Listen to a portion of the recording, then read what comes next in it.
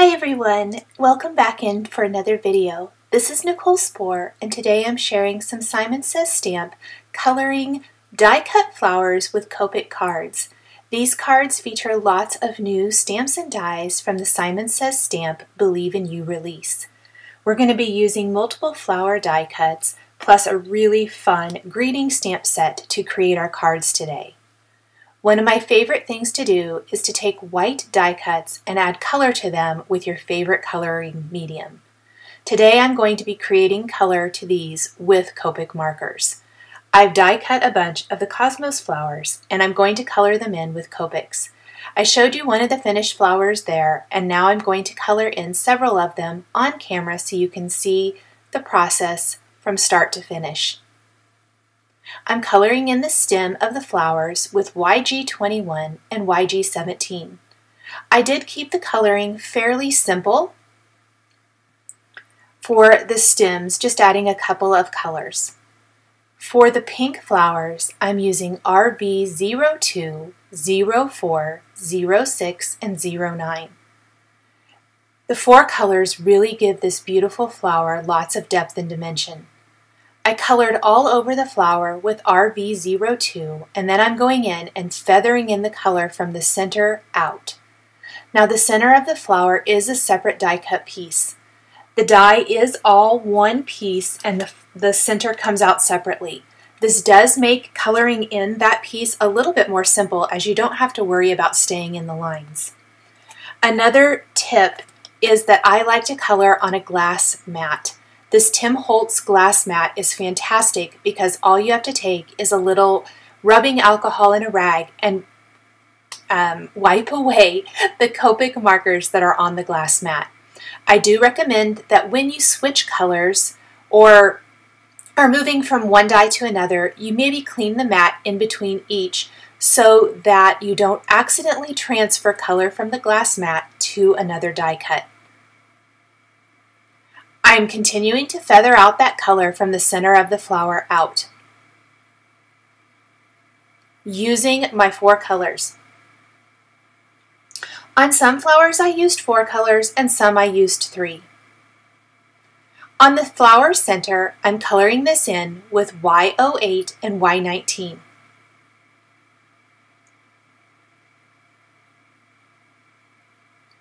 I love how bright and colorful these florals are against a stark white background.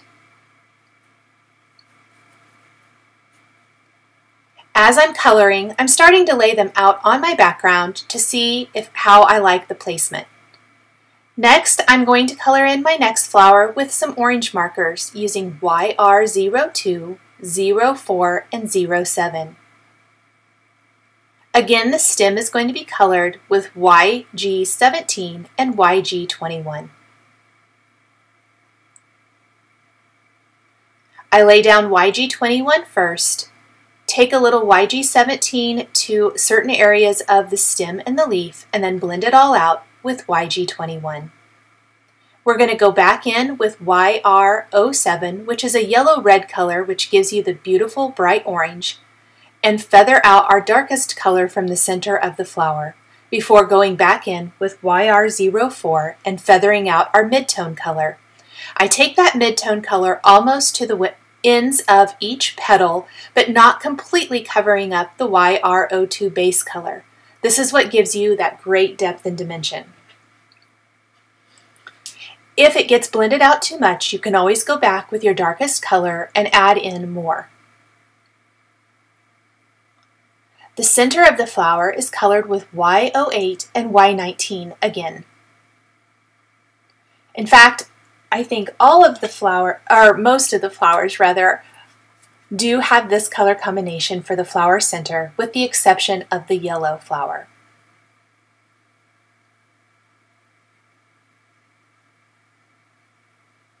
For the yellow flower, I'm using Y11 as my base color. This time we're going to use Y08 and Y19 as our darkest and mid-tone colors for this flower bloom.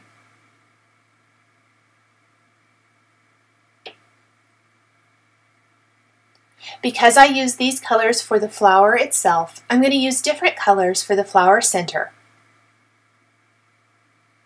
just to give it a little bit different look so it doesn't blend into the flower quite so much. Y19 was used as the color closest to the center of the flower, and then I'm blending out almost to the edge of the petals but not completely covering up Y11 with Y08.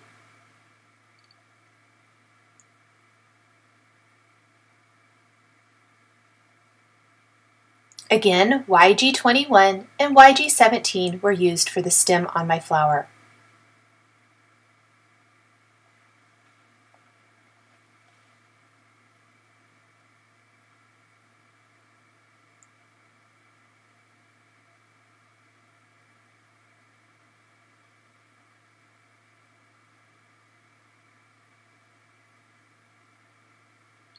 For the flower center, I'm using YR31 and YR24. This is a yellow-red color combination that almost has a brown tone to it because of the colors combined. It gives enough of a difference to the flower center that it helps stand out a little bit. I'm going to continue to color all of my flowers until I'm done, and I've laid them out on my white top fold card base. Next, I'm going to take some Lawn Fawn glue tube ink adhesive, and I'm going to start adhering my flowers one by one. I picked them up individually and glued them down in place so that I could remember where each of them went. That way I didn't have to try to reconfigure how I had them laid out. Some of them are definitely hanging off the edge of the card, which is what we want. We want this to look like a little snapshot or a little piece of pattern paper. I absolutely love creating my own pattern paper from die cut pieces. This card in particular uses two of my favorite techniques, which is coloring on die cuts with Copic markers or other coloring mediums to add the color, and creating an all-over die cut background.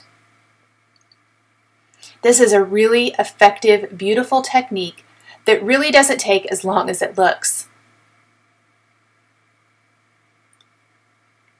To help hold some of these dies flat while I continue to glue them in place, I'm going to use a large acrylic block. This just helps hold everything nice and flat and flush to the card base.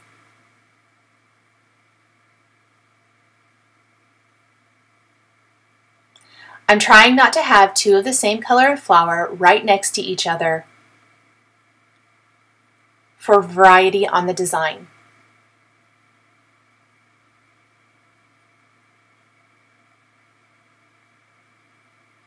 The crystal katana is great for picking up small die cut pieces and putting them exactly where you want them to go. This is especially helpful if you don't want to get your fingers into the glue adhesive.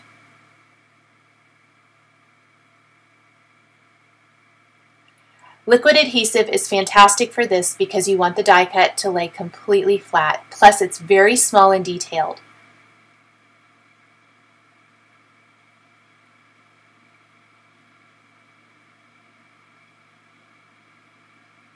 I have just a couple more flowers to add. Then we will be trimming off all of the excess hanging off the edges of the card with some scissors. I like to wait until the adhesive is completely dry before taking my scissors and trimming that away. Oftentimes you can use some of the leftover pieces that hang off the edge of the card to fill in along the edges of the card design. In this instance, I used almost everything and I really filled in most of the areas pretty well. However, I do think that there's one little spot along the left side of the card that I will add something to. We'll see what we have left over after we trim off all of the excess on the card. I also forgot to color one of my flower centers, so I did that really quickly there before adding it to my card design.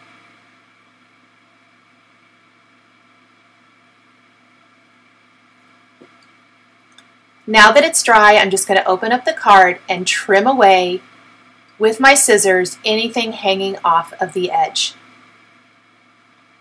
I hold on to the flower parts until I determine if I need them or not.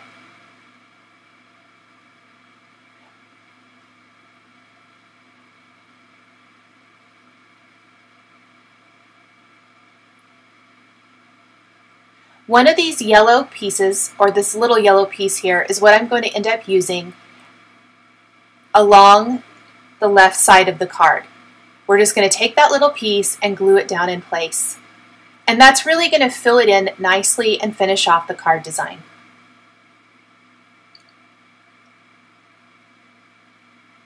I can go ahead and discard the rest of those trimmed pieces now.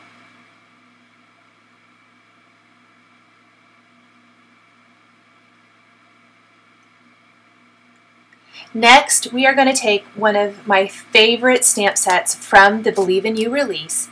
This is the Thanks and Encouragement Word Mix, and we are going to stamp both of the stamps from this set on some Hero Hues Pebble cardstock. The awesome thing about this stamp set is it stamps two groups of greeting stamps. And then there's a coordinating die that's all one piece that will die cut each of these phrases individually into really fun shapes that you can use on your card.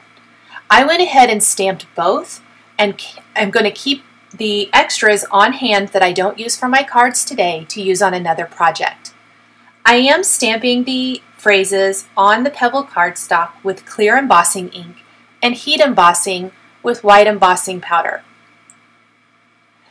Some of the phrases are pretty small, and anything that's kind of a solid image maybe didn't stamp as good as I would have liked it to.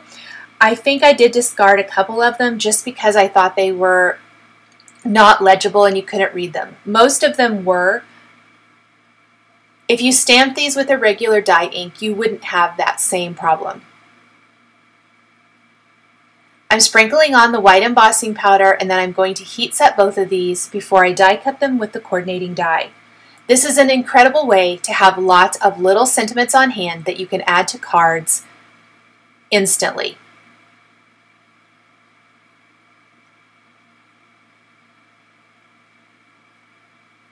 There's a good look at all the sentiments that I've stamped. I want to make sure my heat tool is good and warm before I bring it to my project to help reduce warping. You can see the cardstock started to warp up immediately. I will hit the back of the cardstock to help flatten it out a little bit before I run it through my die cutting machine with the die.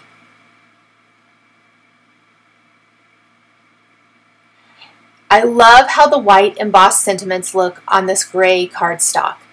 This is a great alternative to stamping and embossing on black.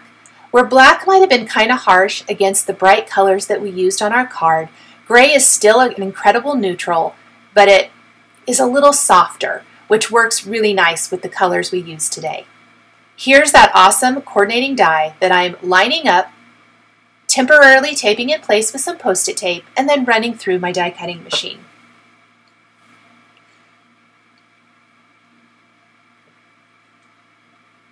I think you guys are going to love this die collection. Or in the stamp and die collection. It is really, really fun.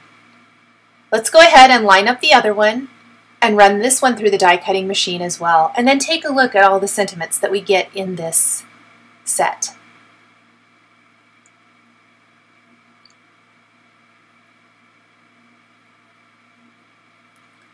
It die cuts all of these little phrases perfectly. Look how much fun these are. We get all kinds of greetings for all kinds of cards. The great thing about floral cards is they can be used in all kinds of ways. They don't have to be one thing or another. So there's lots of options here depending on what kind of card you need to make. I'm going to play around with different combinations to see what I want to use for my card. I'm also going to play around with where I want to place these items on the design so that the background that we've colored still takes center stage, but we definitely want that sentiment to show up as well. Ultimately, I opted for the thank you for your kindness and support greeting square for this card. We're going to stick to just that square, but you could use anything that you wanted to. I'm also going to shift it over to the left to that kind of open spot. There's a little spot over there to the left that doesn't really cover up that many blooms. It only covers up part of the stem, and I think that placement is the best. Right there looks really good. I'm going to adhere this with some foam adhesive squares. And then to finish my card, I'm going to take Nuvo crystal drops in Dandelion Yellow, Carnation Pink, and Ripened Pumpkin, colors that complement and coordinate with the flowers we colored and create some little droplets in the white space of the card. This will just add some additional interest to the design, plus fill in some of that white space. With Nuvo crystal drops, you want to make sure and let them sit and completely dry for 24 hours before you try to mail the card design. I love how well these colors complement the Copic colored flowers. You can color your flowers in any color combination that you want. I went with bright and colorful for the summer season, but you definitely don't have to. I hope this has inspired you to create some all-over die-cut backgrounds with your die cuts as well. For my second card share today, I'm going to use a combination of several of the new flower die cuts from the Believe in You release, starting with this sunflower stem. I loved the sunflower stem when I opened up the package and I couldn't wait to use it. This card kind of evolved over time as I wasn't exactly sure how many flowers I was going to use. Initially, I thought I'd use the sunflower stem and the daisy stem. I'm using some Post-it tape to hold the little die cut pieces in place so that I can color this in a little bit easier. I have sped up the video a bit to save some time today. I'm coloring in my sunflower with YR 30, 31, and 24 with E55 and E57 as the sunflower center. YG 21 and 17 will again be used for the stem and leaves. I love this die cut. I think it's so beautiful. We're going to end up creating a little row or bouquet of flowers, if you will, along an edge of a card. We're going to be combining the sunflower stem, the daisy stem, and even pulling back in the cosmos stem for this card. For my second flower, I colored the flower center with YR 31 and YR 24, and then colored in my flower itself with Y11, 08, and 19. Because this one has that inlay style again, I'm going to use a piece of Post-it tape on the back to hold my flower petals in place so that I can color them in.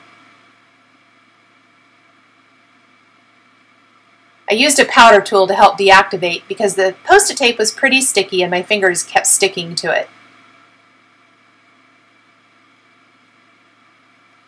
From the flower center, I'm pulling out Y19 over a Y11 base flower color, and then we'll blend out with Y08.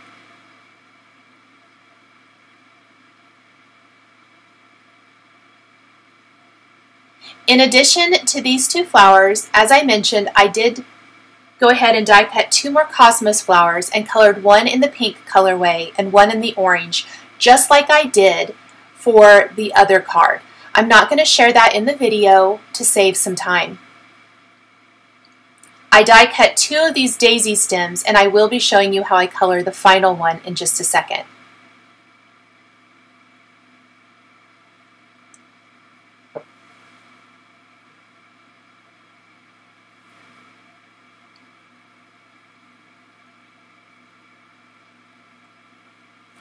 On my card base, I'm going to go ahead and start adhering some of my elements. I'm playing around with some of those different thanks and encouragement word mix sentiments that we used from the first card. I want to make sure and leave room for my sentiments. I'm going to start gluing down my largest flower, leaving some space along the bottom edge of the card.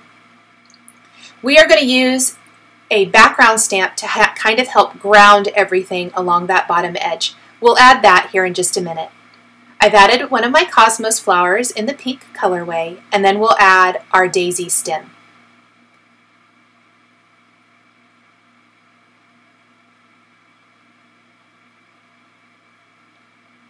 I want to make sure and not press the Cosmos flower down all the way until I add all the inlay pieces for the sunflower.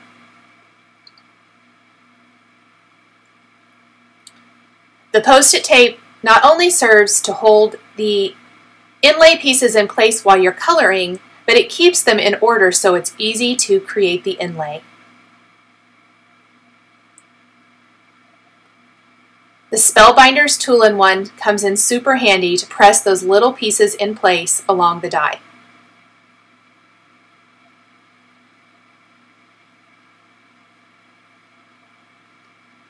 As you're working, you can use an acrylic block to help hold everything flat if you need to.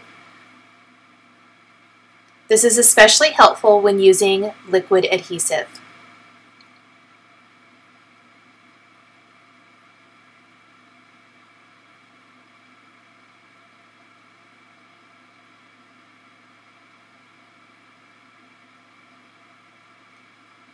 We need to inlay the daisy as well. Again, the pieces are stuck to the Post-it tape, so it makes it easy to line those up really quickly right here on our card. I've kept the background white to really show off the coloring of these beautiful new flower die cuts.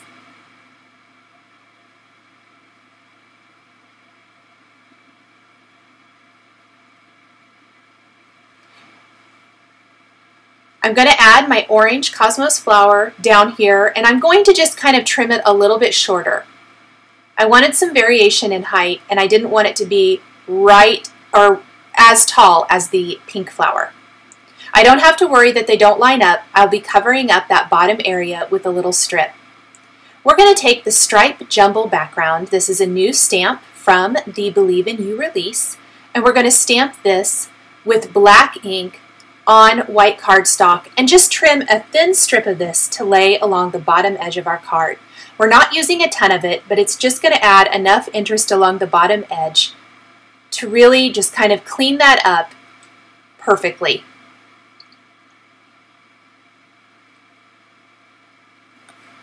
I trimmed this into about a 1-inch strip, and then I think I trimmed it down to maybe about 3/4 of an inch. I didn't want to use a whole lot along the bottom edge. I thought this was a little too tall, so I think it might even be just about a 1/2 inch.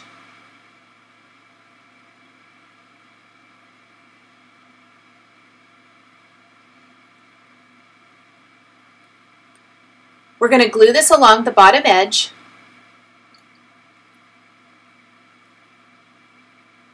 And that instantly gives a fantastic little border that has lots of interest along the bottom of the card.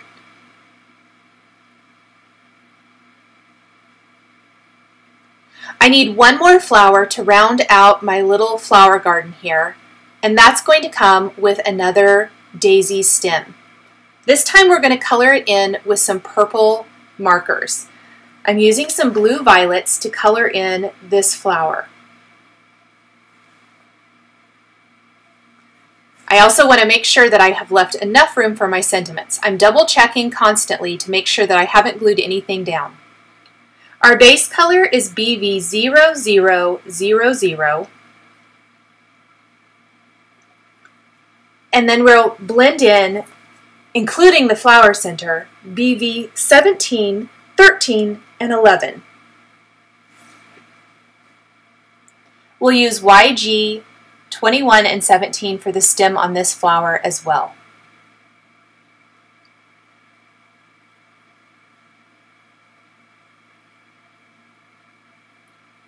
We're really darkening up the flower center with BV17.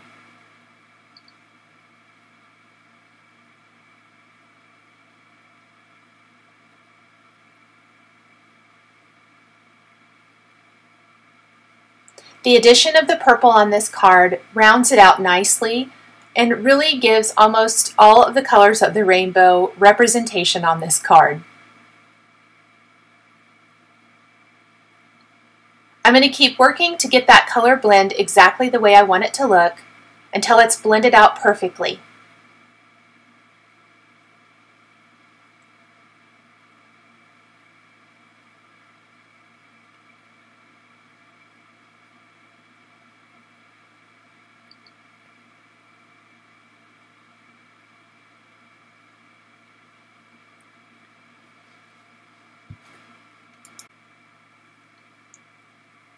We want to make sure and glue this flower down in place before we add our sentiments.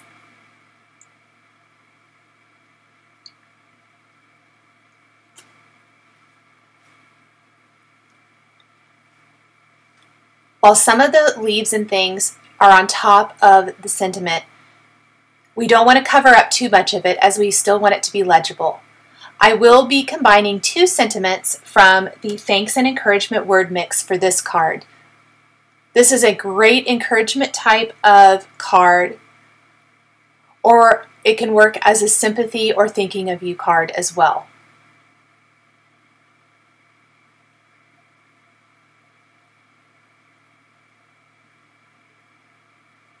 We'll go ahead and put some adhesive on the back of the larger or the square sentiment and glue that in place with one of the leaves and one of the flower petals slightly overlapping the square. Then we need to add the inlay pieces for our purple daisy stem.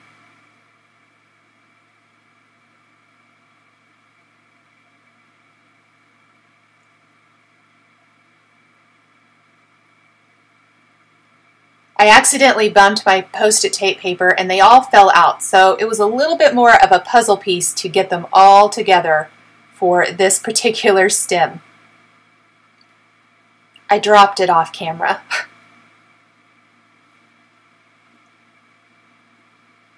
I love how all of these die-cut flowers work together so beautifully to create this little flower border here.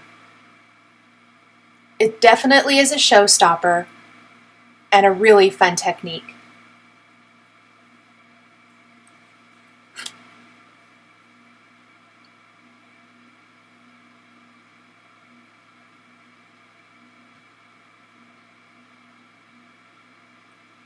The other phrase for my card I'm going to attach with foam adhesive right underneath the square. This gives a little dimension to that second sentiment. We're going to take the Nuvo crystal drops, again in Dandelion Yellow, Ripened Pumpkin, and Carnation Pink, and add a few drops all around the design. Just a little bit to add some additional interest and embellishment to finish it off nicely. Now where the top of the card meets our little pattern paper that we created down on the bottom edge of the card, I feel like it needs a little bit of separation there. We will be adding a strip of black cardstock here in a second. The other thing I did to finish off this card was take a white pin and add some pin detail to the center of my flowers. So following the little die cut marks in these, I'm just adding some little white drops. We're going to do this for the daisy stem, the sunflower stem, and the cosmos stem. All three of the flowers. We're just going to go around and add some little white dots to these areas. You could do as much or as little as you want. I kept it just to the flower centers for my purposes today.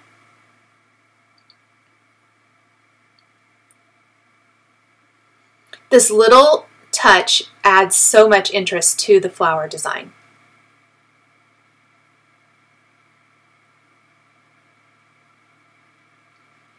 Then I trimmed about 1/4 of an inch, maybe black cardstock, maybe not even quite that much. Place some 1/8 inch adhesive on the back. And then I'm going to adhere this right along that bottom edge to finish off the card. I'll trim off the excess and my second card is all finished. Here's a look at both of the finished card designs. Thank you guys so much for joining me today for these floral die-cut cards colored with Copic markers. The supplies I used to create my cards are listed and linked below the video here on YouTube.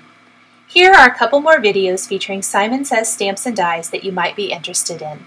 If you enjoyed this video, please give it a thumbs up and be sure to subscribe to my channel to never miss a video. Thanks for watching, and we'll catch you next time.